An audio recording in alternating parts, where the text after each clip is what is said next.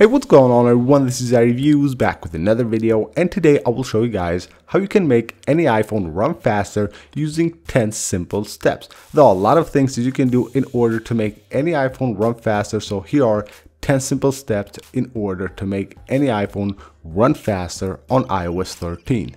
Now the first thing you want to do is of course clear up the RAM memory of your iPhone. That will make any device run faster. There is a very easy way to do that on iOS 13. I did a dedicated video on this and it is really simple and easy to do. So you can see right now I have like 440 megabytes of free RAM memory on my device. Here's the trick. Just go ahead and open the camera app of your iPhone, the stock camera app, and go ahead and close it. As simple as that. Just open, close it, and you can see right now I have a gig of free RAM memory. So just like that, you will clear more than 500 megabytes of RAM memory on your device simply by opening and closing the camera app. The next thing you should do is free up space on your iPhone, so have more free storage. It's recommended that you have at least 10% of the total storage free on your iPhone in order for the iPhone to run smoother. So if you have like a 64 gigs iPhone, you should have around 7 gigs of free space on your iPhone in order for the device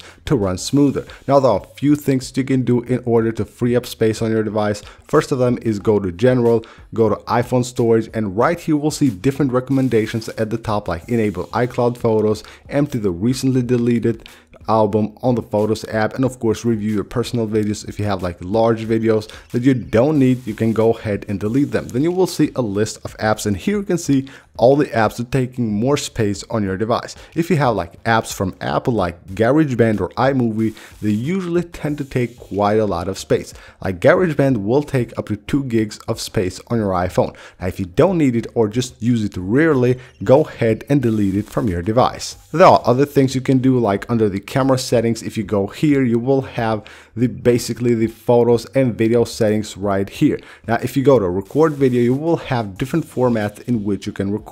Here you have 4K, so if you're shooting at 4K at 60 frames per second, those videos will be really large and they will take quite a lot of space on your device. But if you're using these videos and watching them only on your iPhone, then you don't need to shoot on 4K. Your iPhone's display is not 4K. That way, basically, they are useless if you're not using them outside of your iPhone on a 4K monitor. So what you need to do is go ahead and use 1080p 60 frames per second, and that will make the videos be smaller in size and of course have more free space on your iPhone. Under the camera settings, you will also find formats. If you go here, you can use high efficiencies. Basically, these will make the photos smaller in size so they won't take up that much space on your iPhone. Of course, on the iPhone, there are a lot of processes going on at the same time, so you want to reduce most of them, those that you don't need, in order for the CPU to be basically used as less as possible and the RAM memory to be used as less as possible in order for the tasks that you use daily to run faster. So one of them is under Siri and search. If you go right here, you will basically find Siri suggestions. So you will have Siri suggestions in search, in lookup, suggestions on the lock screen. Everything here will take RAM memory and CPU power. So if you're not using these, go ahead and disable any of them that you don't need in order for your iPhone to run smoother. Under the accessibility section, you will find here a few display settings that you need to configure in order for your iPhone to run smoother. So basically, if you go to motion, right here you can reduce motion. This is just to reduce all the useless animations. If you have an older device, this will really make a difference. It will just reduce the animations of iOS and you will feel it when using your iPhone. It will be much smoother. Now if you go back and go to display and text size, you will have the option also here to reduce transparency. This also will help a ton, especially on older devices.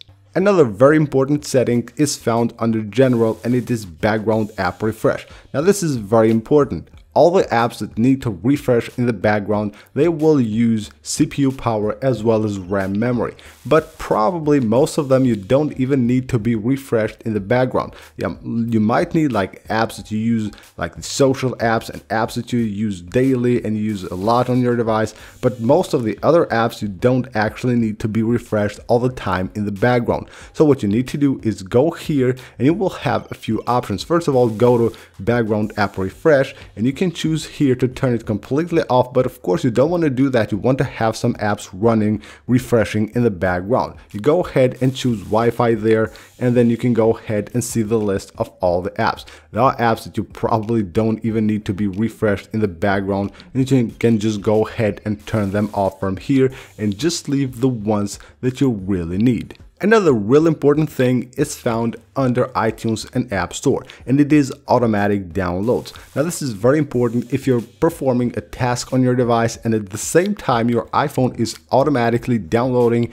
installing updates and that stuff, then of course it will interrupt a lot. So of course these won't like slow down your device. If you're not doing anything on your device, they're running there in the background, it's okay. But if you're doing something that's more important and at the same time your iPhone is automatically installing, let's say updates, app updates, then that of course will interrupt. So what you need to do, go to settings, go to iTunes and App Store, and just go ahead and turn off all the automatic downloads. Of course you can make all the updates and everything manually when your device is not running any other tasks. Over here we'll also find cellular data. You can go ahead and turn automatic downloads as well there. So you go ahead and basically choose anytime you want to manually update something, you can go ahead and choose from there. Other things like video autoplay, this is for the App Store. When you go to the App Store, if your device is slow, it's old, it's playing videos there automatically, you don't want that, you go ahead and turn it off from here.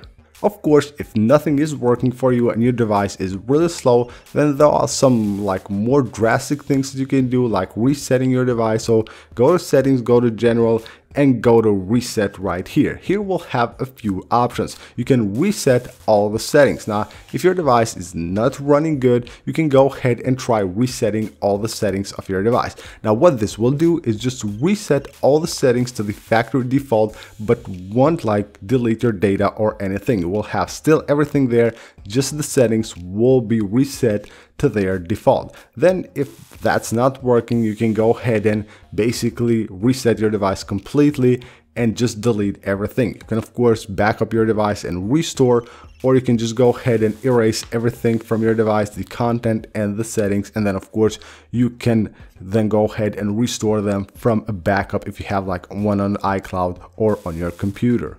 And of course, it is always recommended that you update your device to the latest software. So go to settings, general software update, and make sure you have the latest software update.